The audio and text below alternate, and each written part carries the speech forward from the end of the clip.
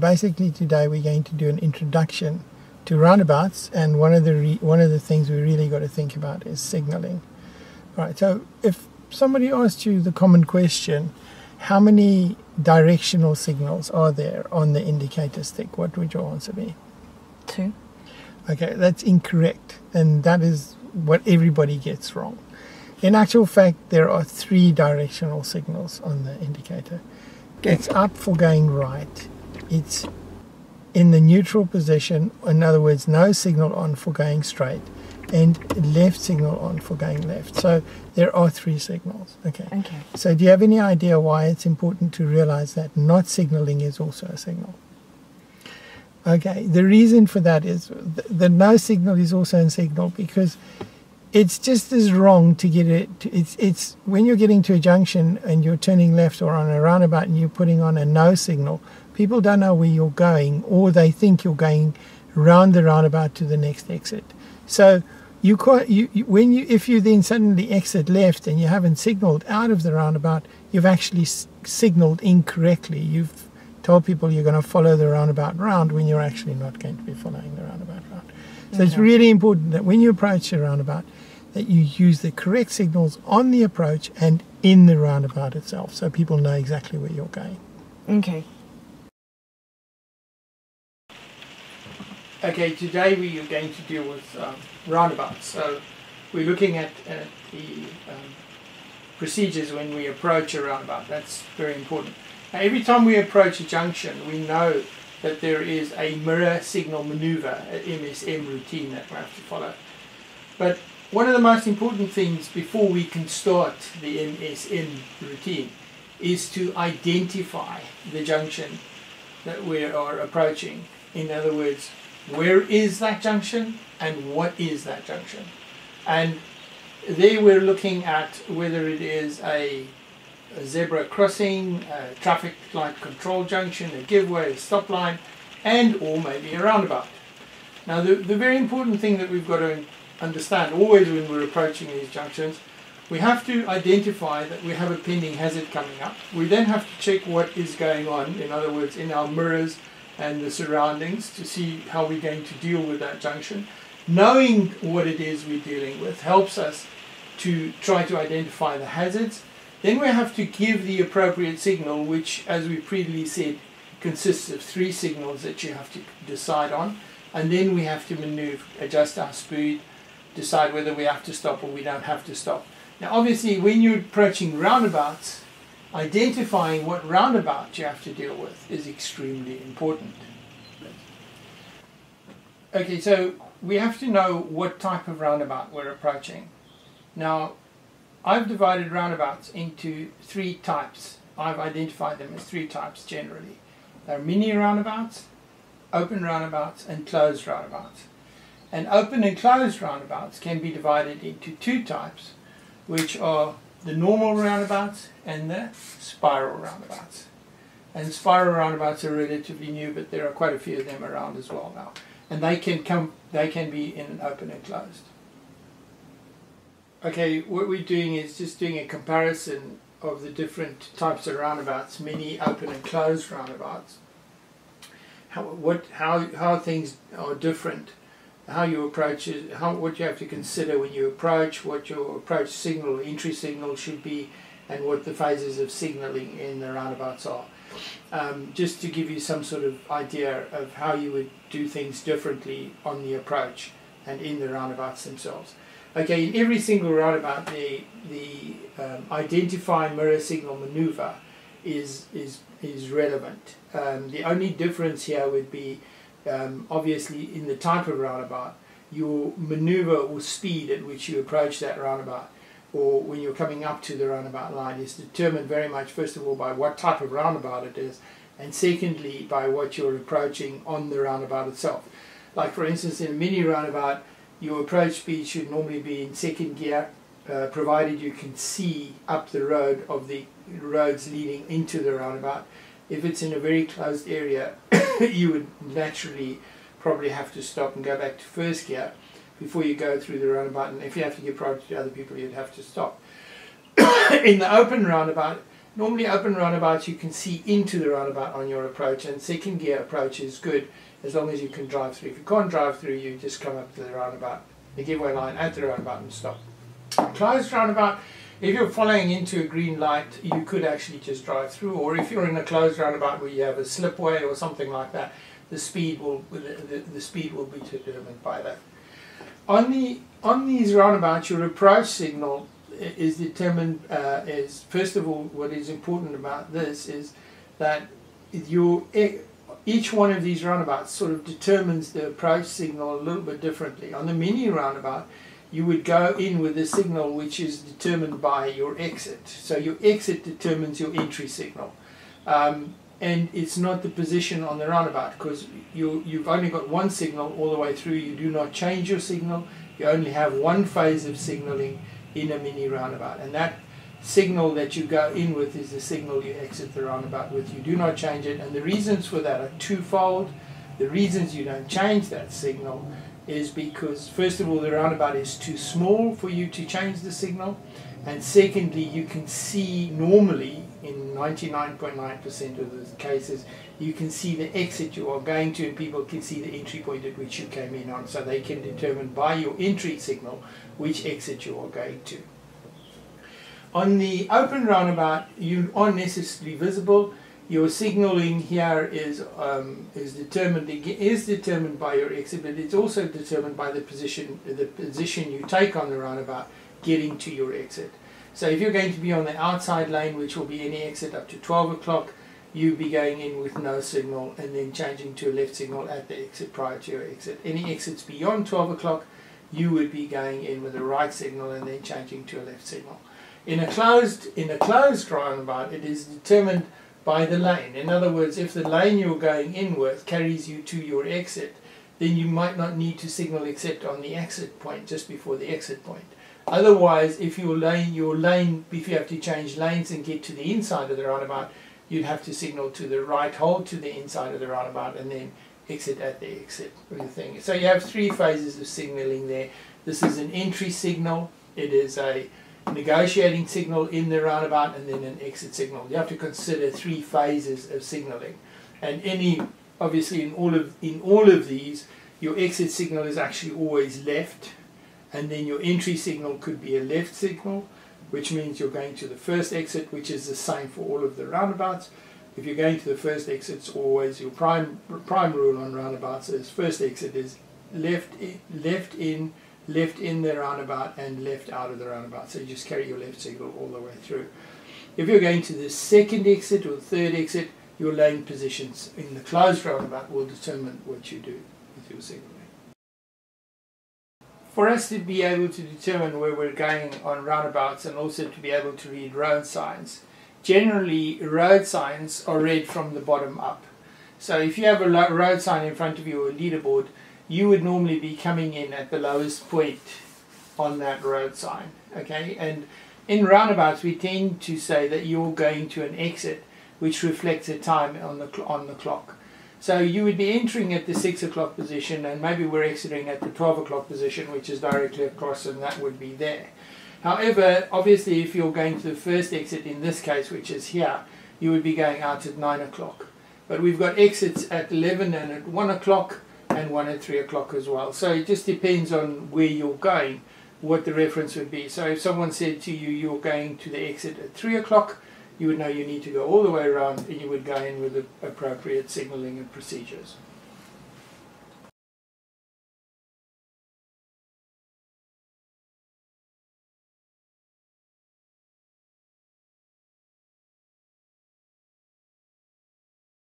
Alright, so what we are looking at here is we are looking at a simple open roundabout. We've got 4 junctions coming in with giveaway signs at each entry point. And the way you identify the open roundabout is basically it's any roundabout that a car can enter into, obviously with due caution on priority, enter into and go around the roundabout without having to change priority. So while the car is on the roundabout, it has priority of all the roads entering onto the roundabout. That is normally classed as an open roundabout. These roundabouts are normally, sometimes they are only singular laned, but most of the time they have sufficient space for 2 lanes, and they will have an obstruction in the center, and there won't be a mini roundabout sign at the entry point to the roundabout. It will just be the signs on the roundabout itself, which are normally consist of a round sign with an arrow, blue sign with an arrow, and a chevron at the entry point, pointing you in the direction that you have to go.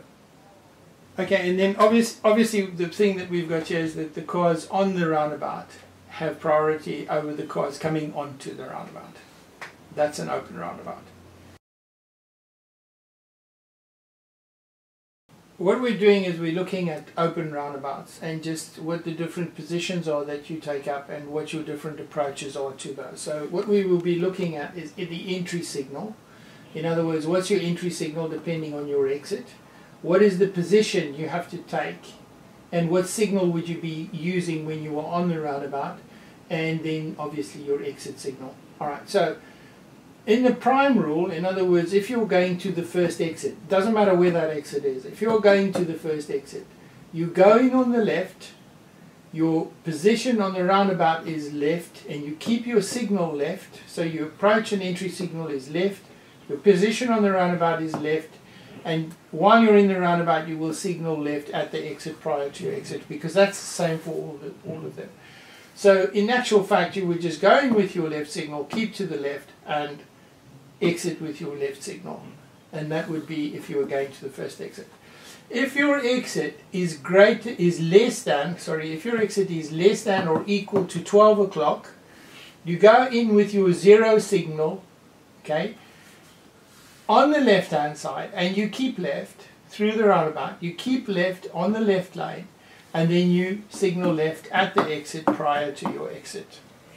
If you're going to the exit which is greater than 12 o'clock, so it's beyond 12 o'clock, you go in with your right signal on the right hand side, you keep your right signal on, and then at the exit prior to your exit you signal out left.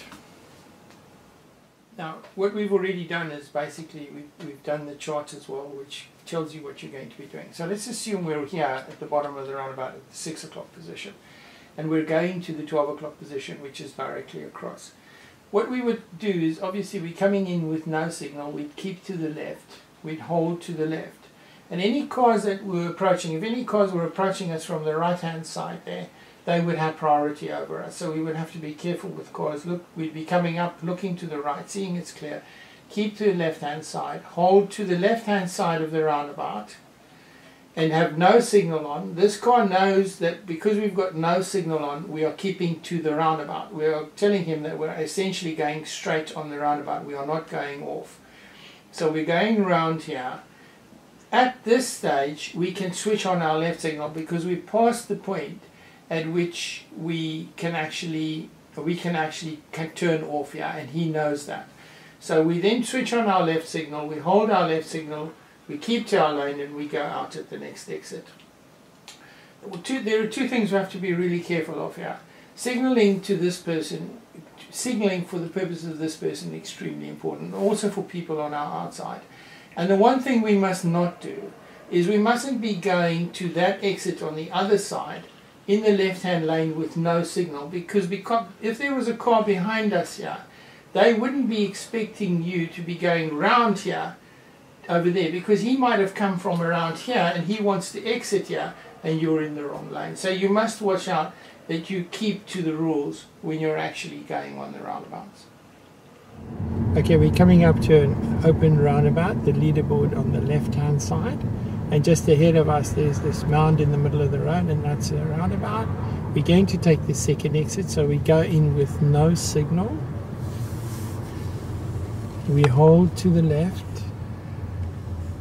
stay on the outside of the roundabout, and then as we pass the first exit we check our mirrors, put on our left signal, and then go out of the roundabout.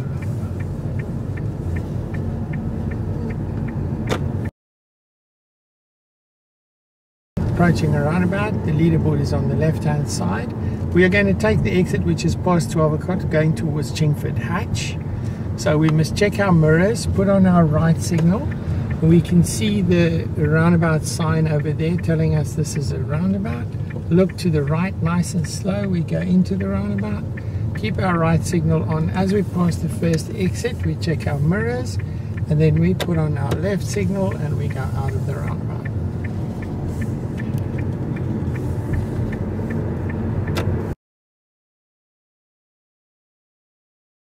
So if we're coming onto the roundabout, and this time we're the white car, and we've got a lot of traffic coming around from there going through the roundabout. So we have a lot of cars that are coming through here, going straight through the roundabout, holding to the left, putting on their left signals and going out here, and they're blocking us. There's a whole range of cars coming around here.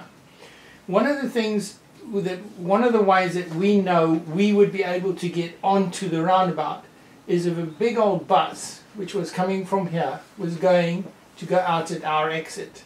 The moment this bus comes round, it will cut off that traffic there. We know at that stage, when that bus puts on his left signal, these cars here, because he's going to be going out at that exit, are going to need to slow down. And as he comes across there with his left signal, we could use him as a shield to go onto the roundabout. But we must be careful that we identify that shield early enough that nobody's going to be pinching past the front or pinching past the back of the bus. So what we've introduced here is shielding in the roundabout. So often buses coming around and turning off at our exit, or big trucks coming around and turning off at our exit, are shields to us that will give us an opportunity to go onto the roundabout. And if there's a lot of traffic coming, we must watch for those shields as well. Or if there are a number of cars who've all taking the same course, going off the roundabout, going round off the roundabout like that, then that can also be a shield for us to be able to get onto the roundabout.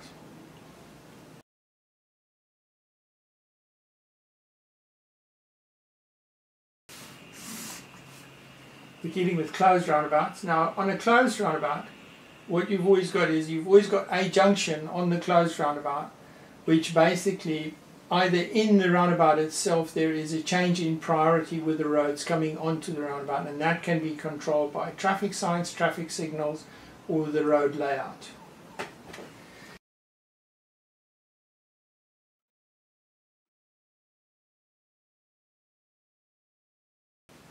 This is basically a closed roundabout because there are two things that happen on this closed roundabout. First of all, the traffic can't go around the roundabout unhindered, because in the one case there's a traffic light, these depicting a traffic light with a stop line for the traffic light, which is controlling the traffic coming onto the roundabout, or further around the roundabout there's a giveaway line to allow the traffic coming onto the roundabout priority. This junction would be a normal junction where the actual roundabout itself has priority over the traffic coming onto the roundabout. So the moment either there's a giveaway line or a stop line or a traffic light in the roundabout and you can't actually physically continue around the roundabout without stopping, then stopping for allowing other traffic to come onto the roundabout for one reason or the other becomes a closed roundabout. Now, normally these type of roundabouts, the closed roundabouts, tend to be bigger roundabouts with special lane depictions where you would be looking at lanes when you go onto them, and they would be this type of things that you would find at major junctions like on the A1 and the M25 where they come together. They're massive big roundabouts, some of those being about a mile in circumference or more, with a whole lot of traffic lights on them controlling those roundabouts. And in those roundabouts you'd be looking at a lot of, you would be very careful with your lane discipline so that you approach the roundabout with the correct, into the correct lane when you're going onto the roundabout. Further on this, another thing on this type of roundabout, again, at every one of these entry points where you come onto the roundabout, you would find that you would have the same signage you get on the open roundabout, which is the chevron with the sign pointing you in the direction that you have to go. We are going to be taking the first exit on this roundabout. We are going to be turning left on this roundabout, so we're on the outside lane. We're going to go in with our left signal, hold our left signal, hold to the left hand lane, and then out on our left signal after we've checked our mirrors, because we don't know if we've got motorcycles or cyclists on our left hand side, so we must check our mirrors before we exit. Left signal, hold to the left in the left hand lane. Check our left hand mirror, exit the roundabout, hold to our lane.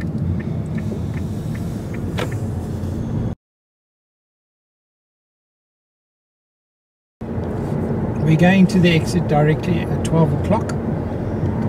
There are two other exits before 12 o'clock. You can see that the first exit goes to parking, and then there's a small exit just before the A12. So as we approach, we keep to this lane, assuming that everybody peeling off into the left-hand lane is going to take the first exit. We don't need our signal because we are just going round the roundabout. We're not exiting at this stage. We hold our lane position nice and accurately. And now we can go out to the outside lane, check our left-hand mirror. And then there's one more exit to pass before we can put on our signal. It's a small exit just turning off to the houses up front here. And here the exit is coming up on the left just before the junction. And once we pass this exit, we now put on our left signal to show that we are exiting this roundabout. And our signal comes off.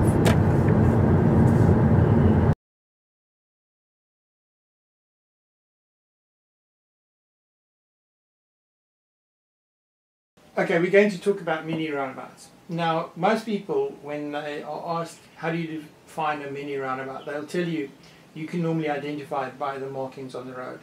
This is actually an incorrect answer, because a mini roundabout is not always a white dot in the center of the road. It is also what is really important. It must have a sign defining it as a mini roundabout, because there are many mini roundabouts that actually have an obstruction in the center, but have still got this sign here. And that is what defines a mini roundabout. It is the sign itself at the junction. And it's not down the road as you approach the mini roundabout. It is at the junction itself where the mini roundabout is. So if this is covered in water, or it's covered in snow, or it's raining, or the light is shining from the other side, or it's worn, you can still know when you get to that junction, that sign tells you this is a mini roundabout. On mini roundabouts, when we approach the mini roundabout, we've always got to give way to our right. So we have to give way to the cars coming from the right hand side. So this car here, if it was going straight through, had its no signal on, it would be going straight through. It would have priority over us if we were going left or if we were going right, because it's approaching us from our right hand side.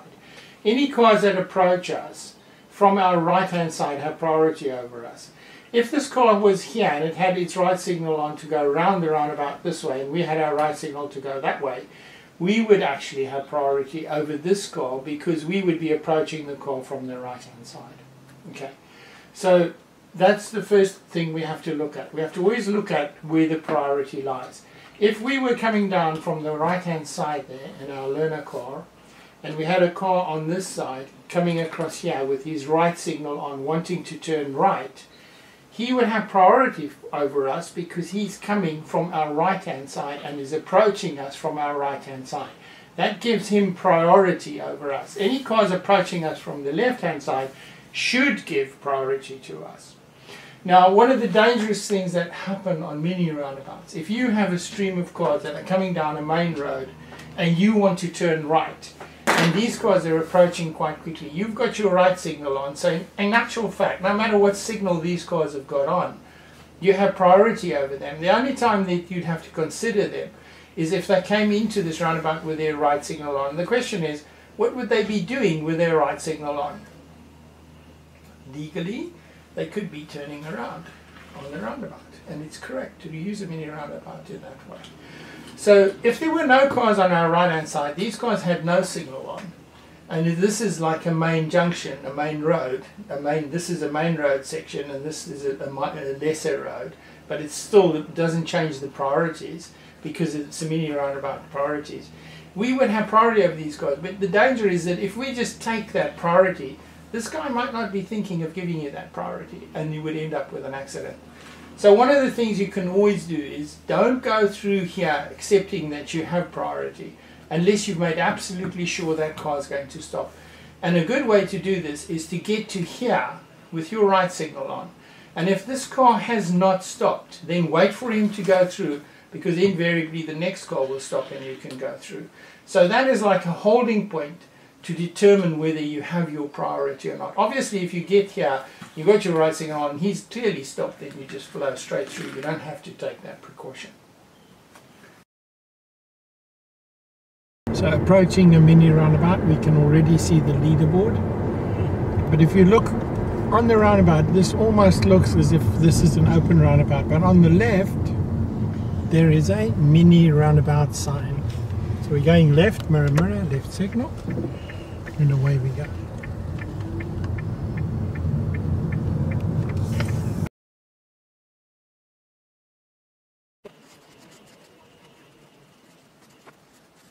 So what we are looking at here is a double mini roundabout setup.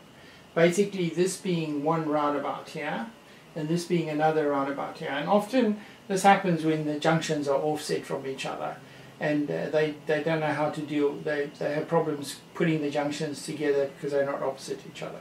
So you have two mini roundabouts right opposite each other. The most important thing to remember about these is to deal with these mini roundabouts one roundabout at a time. So you deal with this, what's happening on this roundabout, in as far as what is on this roundabout. You don't look at what's happening there. You can to sort of get an anticipation, but don't deal with your priority on this roundabout as a result of what's happening on that roundabout. So you deal with one roundabout at a time. Obviously, if we suddenly see someone coming through this roundabout and they've now got their right signal on, we can expect them to be coming from our right hand side, and they would have priority over us, so we would need to wait for them to go through to the right there. But once we've dealt, if this car is going straight through, that's no problem for us. If the car's got his left signal on, he's essentially going left here. He can, but we've got to be careful and watch that he doesn't change his signal and then go right. Then what you'll find invariably, experienced drivers will actually go left, put their right signal on, and go into the holding position to wait for an opportunity to get across there, because they realize that it is difficult to deal with a situation like that. Okay, and that is also a very good tip for you. So if you're going to go right on this second roundabout, you go in with your left signal until you get here. Once you get to this boundary line between the two roundabouts, put on your right signal, come around, and make sure that you don't go past the holding position unless this car has actually stopped for you. And then you would go past, because you would have priority doing that. Okay, so what we would do, we deal with the first roundabout, so this car's there, we're going across there, and here we deal with this roundabout. So now we deal with what's happening on this roundabout. And that would be our position where we would wait. If there was already a car there, if we were here and there was already a car there, we wouldn't go into the roundabout because we'd be blocking the roundabout. So we'd sit back here, wait for this car to clear, and then we would move into that position so that we don't block the roundabout unnecessarily. Again here, interesting thing about shielding here, if you're coming down this road here and you've got a whole lot of people wanting to turn right here, they've all got their right signal on, and they've been bad boys because they're blocking the roundabout, they've got their right signals on, and they're coming along here and they're doing this. If you get a car coming from this side and he's got his right signal on, he's going to be a shield for you. You can follow through. He will block this car. You can then follow through behind him. By the time he's turned, you've gone through the roundabout and this car can carry on without any problems. Okay, we're approaching a double mini roundabout. We're approaching a double mini roundabout. We've seen the leaderboard to the double mini roundabout. Now the secret about these is you do one at a time. We're going to go straight through both, so because we're going straight through, we don't need any signals at all. We don't need to signal. We are signaling, but we're not putting on our signal. So we approach the first roundabout, make sure it's clear, and then go through very slowly to the next point. And then there are cars leading through, so we can go through the roundabouts.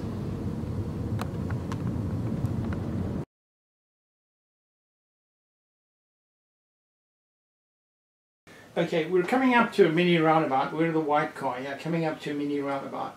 And what I want to talk about now is shielding.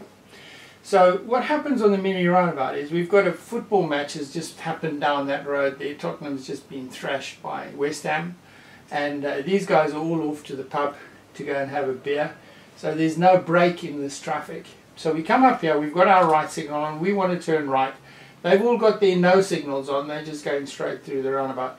Because they're coming from our right hand side, they have priority over us. Now what happens is, while we are sitting here, there's a car that comes down the road and he's got his right signal on. Okay. Now we notice him coming down the road with his right signal on.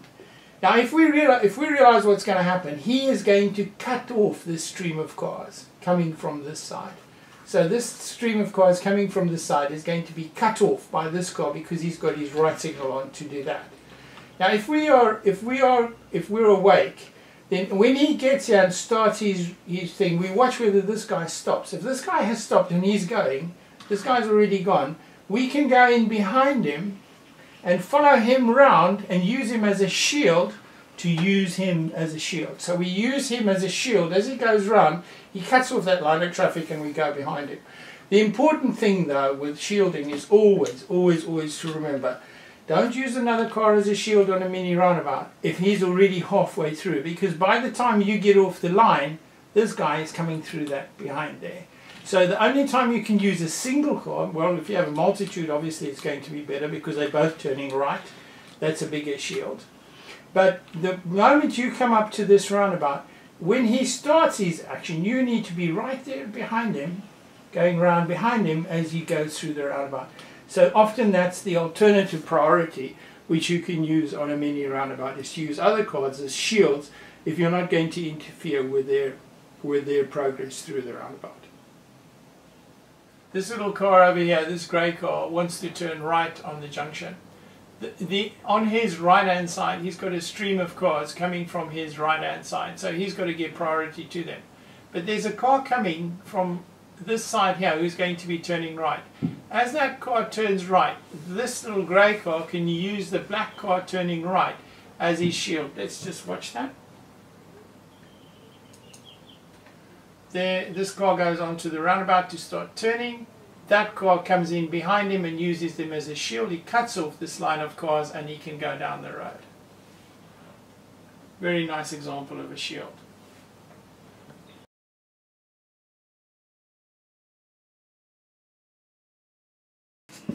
So what we're doing is we're looking at a mini roundabout, and what we're going to look at is we're just going to look at what happens when we get a situation where nobody actually has priority. In actual, everybody has priority, but nobody has priority. So let's just start with the basics.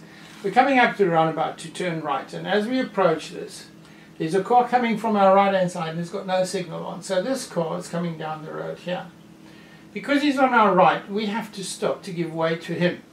But as he approaches, there's also a car coming from here, this red car, from this side, and he's got his right signal on. So as far as this car is concerned, this car here will have priority over him because he's going to be turning that way. But this car can't proceed because we are on his right. So we have, because we're going that way, we have to give way to this car. This car has to give way to that car, and that car has to give way to that car. Now the question is, who has priority? Now the DSA will tell you all sorts of fancy things about this line is thicker than that line and that road is major and all the rest of this. But in actual fact, in the real terms, nobody has priority because nobody will understand all those fancy line things. So what happens is, it's really a question of who goes first, and you've got to be really observant. Now, let's assume you are the person who's got more guts than anybody else, and you start to go. As you go, now all the priorities change. You're going and you're starting to turn. Now the natural thing is, who's going to go next in terms of priority Well, obviously that car has to wait for this car. But in reality, what will happen, this car will follow you because you're shielding this car. So this car will go, this car will be gone, and then this car will go. Alternatively, if one of the other cars go again you get shielding is going to take priority. So let's assume this guy is in a real hurry, he wants to go, he goes first, he gets there. As he's going, who's going to go next? This guy is going to go because you are blocked out from the roundabout by this car, so he's shielded. So he's going to go there, he's going to go there. By the time he's gone past, this guy's already turned, you can go and you would go next. So again, priority took the second precedence. Now let's go back and we just examine that finally. Okay, sorry, get the cars right. We just examine that finally. This time the red car decides he's going first. If he goes first, we will follow him, go behind him. Then once we've cleared the roundabout, this guy can go. We've got two cars approaching this roundabout. Because this guy is going past the 12 o'clock position on the roundabout, he's got his right signal on. And you're in this white car coming down to this roundabout with your right signal on. So you stop here, you're turning right, and he stops here, he's turning right. Now the question here is who has priority in a situation like this? And it's really simple, because you are on his right hand side. He has to give way to you because you'd be approaching him from the right. And that would give you priority over him.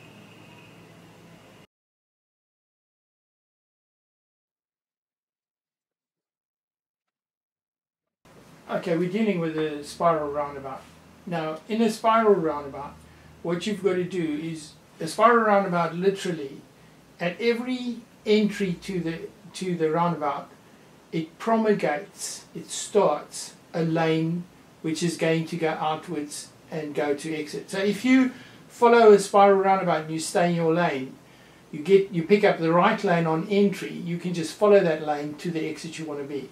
If we go in, if we're coming in, if we're this white car coming in, all we have to do is, if we want to get to the third exit, we count 3 lanes across. This is lane 1, that's lane 2, that's lane 3. So if we drive straight into lane 3, got our right signal on, we go all the way around, we keep to our lane, going around in our lane, we will be thrown out, and then we put our left signal on because that's the exit prior to our exit.